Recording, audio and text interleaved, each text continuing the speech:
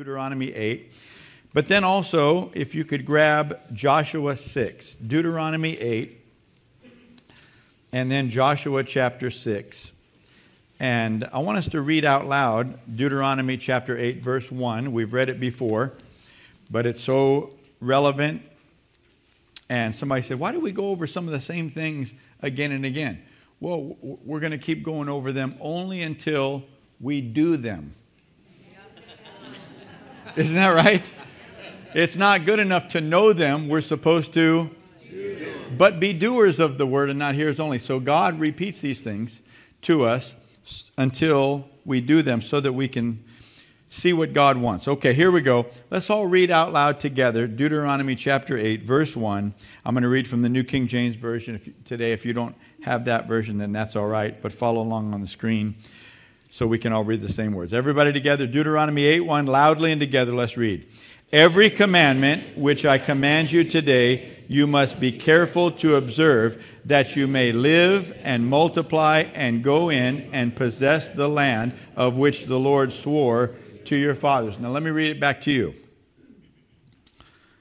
Every commandment which I command you today, you must be careful to observe, that you may, four things, that you may live and multiply and go in and possess the land of which the Lord swore to your fathers. Everybody has a land. Everybody has a calling. Everybody has a purpose. Everybody has an assignment. But the majority, thank you, but the majority of people do not fulfill their calling. Do not fulfill their assignment because there are so many obstacles, so many distractions, so many hindrances, so many other things to do, options, that they just don't get to it or just don't stick with it or just don't stick with it to the point that it comes to pass. And so the Lord here, He's so gracious to us, He communicates with us to help us to see what we need to change and adjust so that we can go to the next level and step by step take the land. It doesn't happen all in one step. It happens step by step. Every place that the sole of your foot shall tread upon. You have to do it step by step, and the Lord will help us. So now He's saying, every commandment which I command you today. Most people say, well, yeah, I'm doing this or that. But that's not what He said. He said, no. Every commandment which I command you today. Now, this is not to be saved. Somebody said, we're not under the law. We're not under the law to be saved. We cannot be good enough to be saved. There's no point in even trying to be good enough to be saved. We're saved by grace through faith. Amen? Amen. So that's settled. But that's not what we're talking about here. We're not just talking about being saved by grace and born again and having eternal life. We're talking about realizing the plan of God, the purposes of God, the promises of God in our lives. You can be born again and be sick and die of sickness. You can be born again and be in such poverty and debt. You can be born again and be struggling with pornography and all kinds of other things. But that's not the promised land. The promised land is when the promises of God are coming to pass. Yes, there's a promise to be saved, but there are lots of other things. And one is the fulfillment of your calling and assignment. And to see all those promises come to pass, to have those assignments fulfilled, you can't just say, well, Jesus took care of it. He just paid it all, and so it's automatically going to happen. Well, okay, Jack, watch and see if it does. But up until now, you may have noticed it doesn't just automatically happen. So the Lord comes and tells us, there are things that you need to do to position yourself so that I can continue to bring promise after promise to pass in your life. Because God is faithful. The problem is not on God's part. Amen? Amen. His word is truth and He is faithful. The problem is the devil and then us, our flesh. So, every commandment which I command you today, you must be careful to observe, that you may live and multiply and go in and possess the land of which the Lord swore to your fathers. Now let's go over to Joshua chapter 6 here. And let's notice what it says. Let me begin to read from verse 1. Now Jericho, so they get across the Jordan here, and they come to the very first city. City number 1.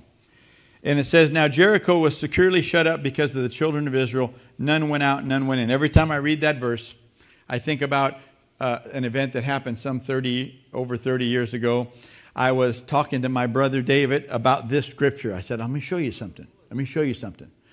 And I read this. Now Jericho was securely shut up because the children of Israel, none went out, none came in. I was going to get to the part where, and the Lord said, see, I've given it to you. And my little 4-year-old daughter, Alexa, she said, Daddy, we don't say shut up. And I said, what? And she said, we don't say shut up. I said, I didn't say shut up. She said, yes, you did. And my brother said, yes, you did. You said Jericho was securely shut up. I said, oh, yeah, we don't say shut up, but yes, this is a different thing. Anyway, okay. Now Jericho was securely shut up because of the children of Israel. None went out and none came in. And the Lord said to Joshua, see, I have given Jericho into your hand, its kings and the mighty men of valor. Now the first verse said, Jericho's locked, barred, gates are closed. You cannot get in. Nobody can get in. Nobody can get out. And then the very next verse, the Lord says, Joshua, see, I gave it to you. And not only the city, its kings, the mighty men of valor, the whole thing. Now, what does that mean? See, I gave it to you. See, I gave it to you. Well, God had said to Joshua in chapter 1, the 8th verse, he said, this book of the law shall not depart from your mouth, but you shall meditate in it day and night, that you may observe to do according to all that's written in it.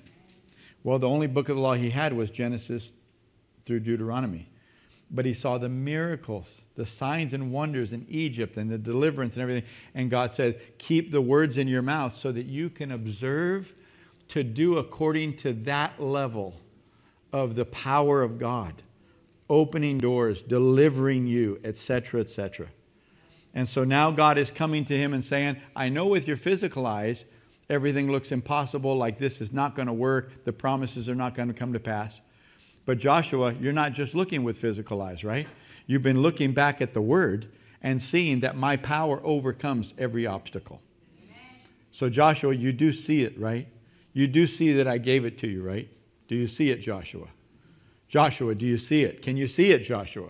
See, we have to see it inside to have the faith to be obedient to God when it looks impossible. Amen. Okay. So see, I've given it to your hand. Verse 3. You shall march around the city, all you men of war. You shall go around the city once. This you shall do 6 days. And the priests, he goes on to say, are going to blow the shofars ahead of you and such. And verse 5, and it shall come to pass when they make a long blast with the ram's horn, and when you hear the sound of the trumpet, that all the people shall shout with a great shout. Then the wall of the city will fall down flat, and the people shall go up, every man straight before him. So what is God saying? So you're going to march around once a day for 6 days, and on the 7th day you're going to march around 7 times in faith. And then at the end, the priests are going to blow those shofars, and then I want everybody to shout with a great shout. What does that mean? It can't be a fake shout. Praise God. You know how we are? Give a shout to the Lord. Praise God. Hallelujah. But inside, I don't see it. We've been marching around this thing for 7 days. There ain't no crack in the wall. These guys are making fun of us on top of the wall. And now you want me to shout with a great shout? Like something's all of a sudden going to happen? Yes. Yes, that's exactly what God wants. Why? Because we believe Him. You can only shout with a great shout when you believe Him. You know, I tell you, I've been in a lot of services where somebody's up there and they say, come on, let's shout to the Lord. And then I have this thing going on inside. I'll always shout. I'm not just going to stand there. I'll always shout. But am I shouting in faith? Or am I shouting because we're supposed to shout and I want to please the Lord? I want to shout. But does my heart really feel the faith? Am I shouting in faith? See, this is what the Lord wants. He wants us to shout in faith. Amen. How many of you know the spirit realm knows the difference between faith shouts and shouts of jumping through hoops? Amen. Okay, so he said, then you're going to shout. Now look at verse 10. Now Joshua had commanded the people, saying, you shall not shout or make any noise with your voice, nor shall a word proceed out of your mouth until the day I say to you, shout. Then you shall shout. Now why is that? Because Joshua was one of those 2 spies. He was one of the 2 of the 12 that were sent. And 10 of those spies came back, opened their big mouth, and started speaking out of their emotions. And started saying, oh, it's a land of flowing milk and honey, it's good and all that, just like the Lord said. But there are giants there. There are fortified cities. There are big armies. Those guys are tall. We're short people, and they're tall people. You remember this? They started speaking their mind. They started speaking the thoughts and the fears of their mind. And they discouraged everybody's hearts. And guess what? Joshua knew it cost us 40 years. And it cost that whole generation, except Joshua and Caleb, their promised land. Because of your big mouths. Didn't he? Isn't that right? So he's saying, no. So you're not going to say a word 7 days marching around this place. And he said, not only are you not going to say a word, but I don't even want a sound coming out of your mouth. Why? Because some of you, you may not speak any unbelief and doubt and fear, but you'll go, ah. He said, no, you don't even make a sound, lest you discourage your hearts. Is that right? Joshua is not stupid. He's been through this. He's saying, I ain't going for another 40 years. How many of you say amen to Joshua? We ain't going another 40 years. What does that mean? We have to shut our mouths. And we have to stop, when God's telling us what to do, we have to stop saying, oh, I can't do it. I can't do Jesus Church. Don't say that. Why? Because if you say that, you just created a wall. You just created a barrier for yourself, a stronghold. You're creating your own strongholds from being obedient to what the Lord is saying. But you say, yeah, but I just don't know how I'm going to do it because of the schedule, what I have going. Well, that's a different story. But then just say, well, I don't know how the Lord's going to have us to do it, but He'll show us how to do it. See, speak what God is speaking. He'll help you. He'll show you. But you don't say, no, we can't do that. Because that's what cost the promised land. Can you see the difference? Okay. So let's go over now to the 18th verse. And Joshua gives this instruction. And you by all means abstain from the accursed things, lest you become accursed when you take of the accursed things and make the camp of Israel a curse and trouble it. But all the silver and gold and vessels of bronze and iron are consecrated to the Lord. They shall come into the treasury of the Lord. So Joshua told the people, he said, now look, when these walls fall down flat and we go in here, there are going to be lots of things there. There's going to be accursed things like idols, things that we, the people of God, should not be touching.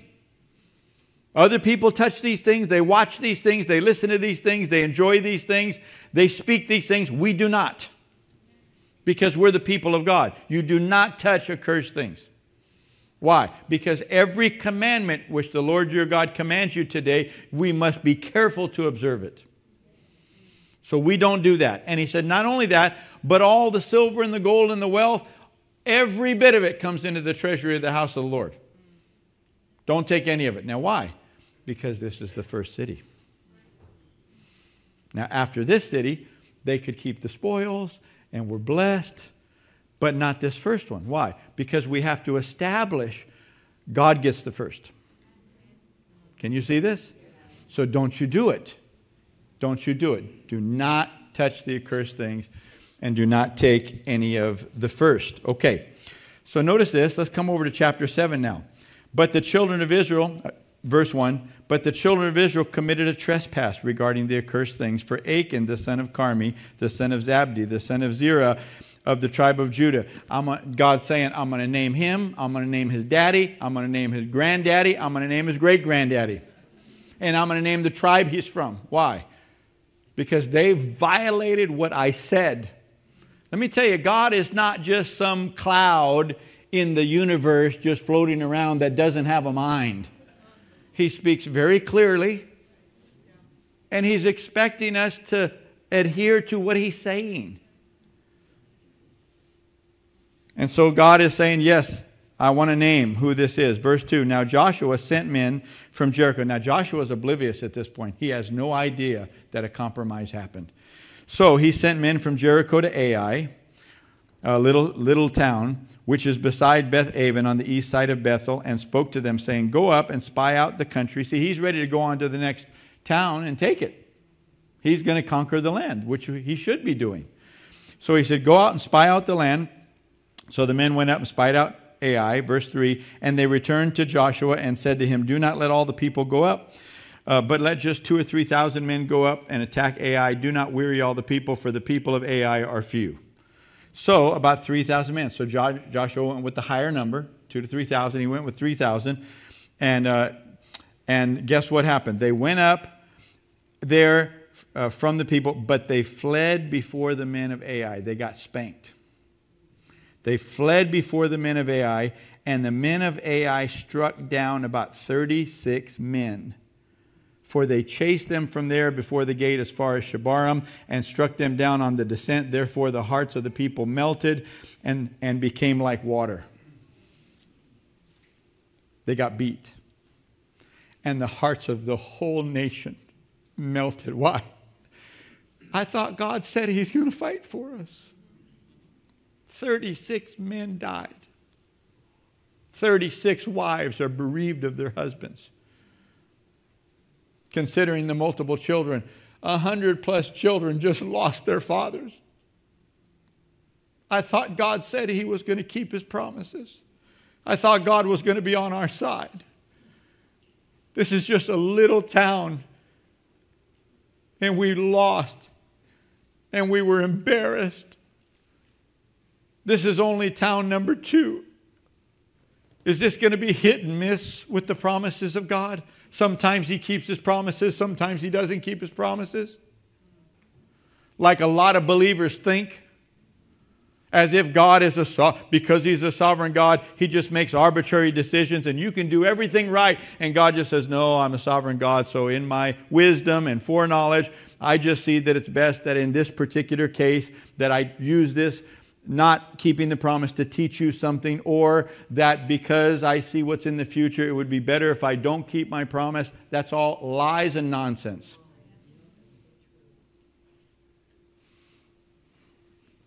And the Bible says that's lies and nonsense. But yet people preach that and teach that today, and somehow think they can weave their doctrine around and not just openly say what they're saying, that God doesn't always keep His promises. That is a lie. And Joshua, because he didn't know what happened, and this is what happens with ignorance, when you don't really see what's going on in the spirit realm and reality, you will jump to conclusions and put God on the hook as if He's the one that changed. And so notice this. Verse 6, so Joshua tore his clothes and fell to the earth on his face before the ark of the Lord until evening, he and the elders of Israel, and they put dust on their heads. And Joshua said, alas, Lord, why have you brought this people over the Jordan at all? To deliver us into the hand of the Amorites? To destroy us? Oh, that we had been content and dwelt on the other side of the Jordan. Why did we even come over here to try to get promises to come to pass, get our hopes up? Like you were really going to do it. Verse 8, O Lord, what shall I say when Israel turns its back before its enemies? For the Canaanites and all the inhabitants of the land will hear it and surround us and cut off our name from the earth. Then what will you do for your great name? Watch the Lord's response in verse 10. So the Lord said to Joshua, get up. Why do you lie thus on your face? Israel has sinned. Why are you lying down there as if I made the decision not to keep my promise? This is not a problem with me, Joshua. This is a problem with Israel. Something went wrong because I told you every commandment which I command you today, you must be careful to observe that you may live and multiply and go in and possess it. And I gave you very clear instructions with Jericho, and there was a gross violation. So don't say that it's me that changed. Amen? Can you see this? Okay, watch this. Israel has sinned, and they have also transgressed my covenant which I commanded them, for they have even taken some of the accursed things and have both stolen and deceived, and they have also put it among their own stuff. They put some things that I told them was mine among their own stuff. Oh, it's so easy to do. When we get paid, and there's that 10% of what we get paid, that tithe of the Lord, it's holy to the Lord. Before we give it to Him, it's holy. It's just so easy just to spend it and do whatever and ignore what the Lord says. Just so easy to do out of fear. Or just saying, oh, I'm not going to do that. I need it.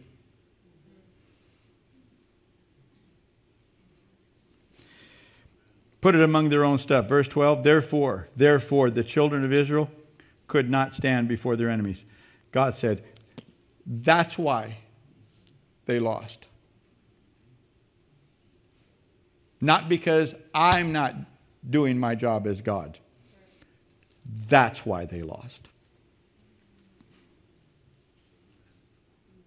Thank God for His word that clarifies so we can understand. Problem is, not everybody's preaching the word and showing us what God said so that we could say, oh, let me make that adjustment here because we don't want to lose. How many of you want to stop losing?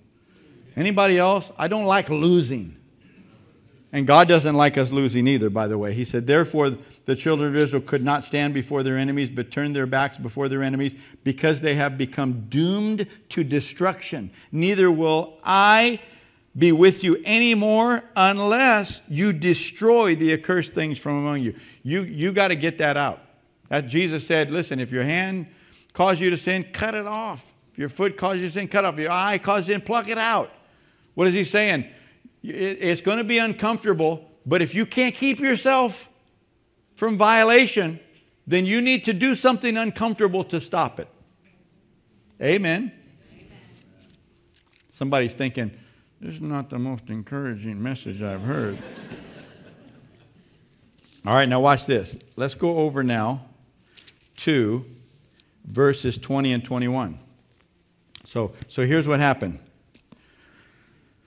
So they came before the Lord and they said, Lord, okay, nobody's fessing up to this. So tell us who did it. And so they cast lots and the lot fell on Judah. And then they cast lots again and the lot fell on a certain clan within Judah. And they cast lots again and the lot fell on a certain family. And then they cast lots again and the lot fell on Achan. And so now Achan is standing there before Joshua and Joshua said, boy, you give glory to God. And you deliver the whole nation of Israel from trouble. You tell us what happened. And look at verse 20. It says, and Achan answered Joshua and said, indeed, I have sinned against the Lord God of Israel, and this is what I have done. When I saw among the spoils a beautiful Babylonian garment. What is he saying? Oh, it was going to go to waste. That was a beautiful garment. That thing was nice. I could just picture myself wearing that. Or I could sell that.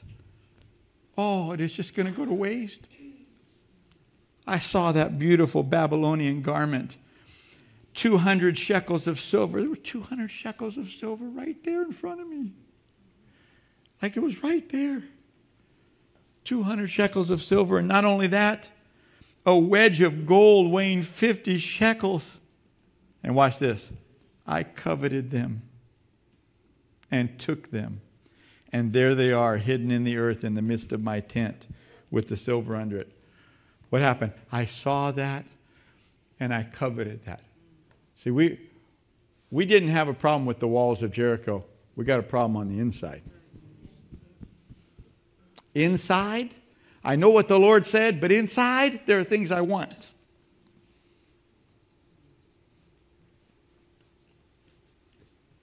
I know what the Lord's word said. I know what God's word says. But, I want him. I want her. I like him. I like her. I like that. I like to look at that. I like to watch that. I like to listen to that. I like to be around them.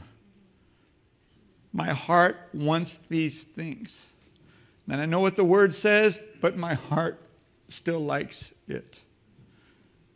And so when I saw, I had to make a decision. I wanted it. And I couldn't stop myself from taking it, from doing it, from watching it, from listening, from pursuing it. How many of you know this is not just Achan? Because every one of us have violated this. This is where we thank God for the grace of our Lord Jesus Christ, who paid for all of our sins. Can you say amen to that? Amen. See, this is not me looking down on you and saying, yeah. This is God's word looking at us and saying, hey, this is not just Achan. And why is God doing this anyway? God always just wants to judge us and make us feel bad. Boy, do you not get it. God's trying to bless us. He didn't want this to happen.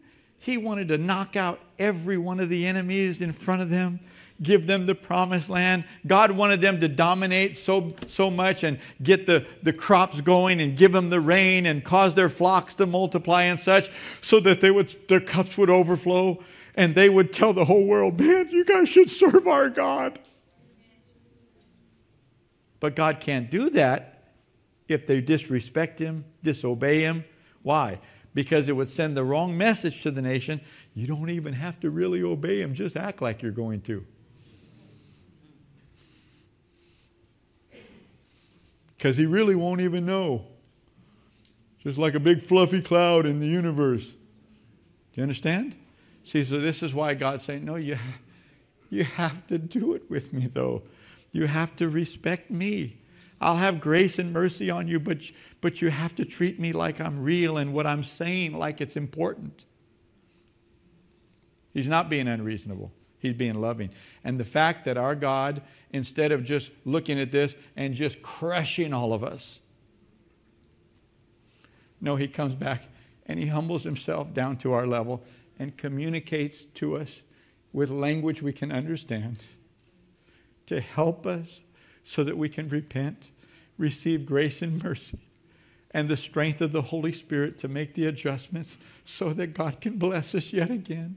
Take us another step farther into the promised land. How many of you can see God is a good God? But he has to walk it through in reality and deal with the likes of us. And thank God he does. Isn't that good? Thank God he does. Thank God he does. And so, what is the Lord saying to us today? The Lord's saying, I've called you into the promised land. I've called you into the promised land. But I'm stopping here to say that the reason you're not making progress in certain areas is because there's some things out of alignment. But I'm pointing them out to you so that you can get them into alignment.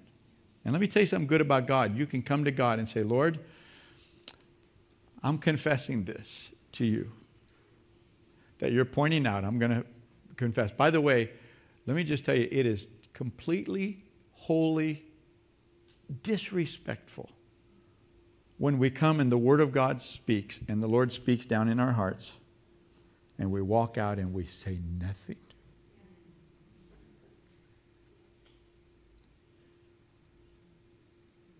And he watches us walk away, get in our cars, and go home and say nothing about what he said.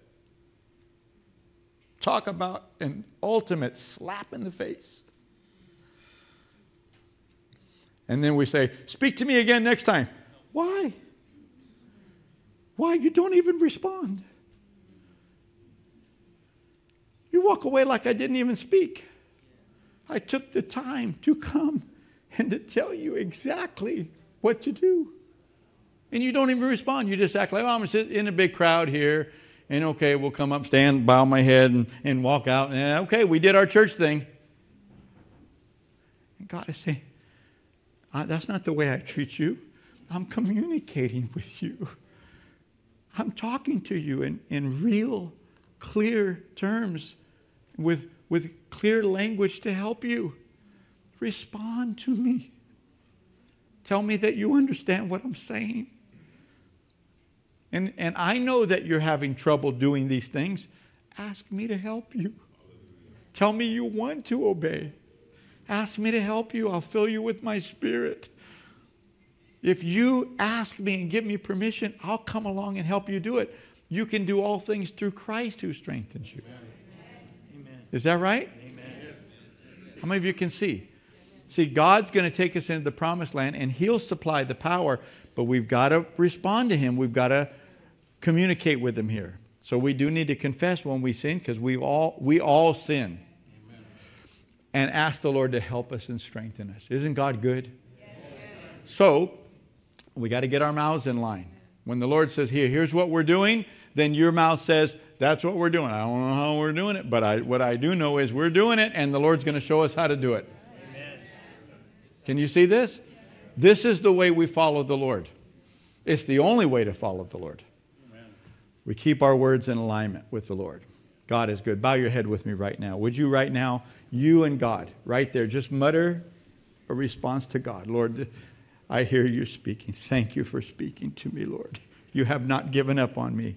Because I can hear you speaking, that means you have not given up on me. Thank you for not giving up on me. Thank you for speaking. And Lord, this is what I hear you speaking. I acknowledge you speaking this to me out of your love and grace, mercy. And Lord, I confess whatever I have not been doing that you've called me to do. Lord, I confess that. Wash me in the blood of Jesus. Wash me in the blood of Jesus.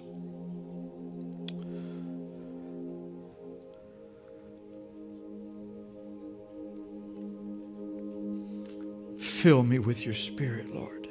Strengthen me to do what I cannot do in and of myself. Strengthen me, Lord. Strengthen me, Lord. Strengthen me, Lord. In the name of Jesus. And with your help, I will fulfill my calling. Only through you, Lord Jesus. Only through you can I do it. But I believe you're with me. I believe you're with me. Let's stand together, can we? Thank you, Lord Jesus. Thank you, Lord Jesus. Thank you, Lord Jesus. Would you lift your hands before the Lord? I know this makes people feel uncomfortable, but I'm sorry. We're not here to play games with God. I'm not here to try to grow a church. We're here to be the people of God that He wants us to be. To honor Him, to serve Him, and to fulfill the assignments on our lives. Would you say to the Lord, Lord Jesus, thank you for your grace, your sacrifice, the blood that you shed to wash me of my sins. I receive it today. Once again, fill me with your Spirit. Strengthen me to fulfill my assignment, to live the way you've called me to live.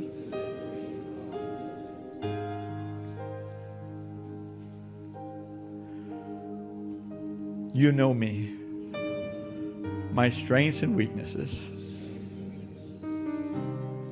Strengthen me, oh God, to do better than I can do.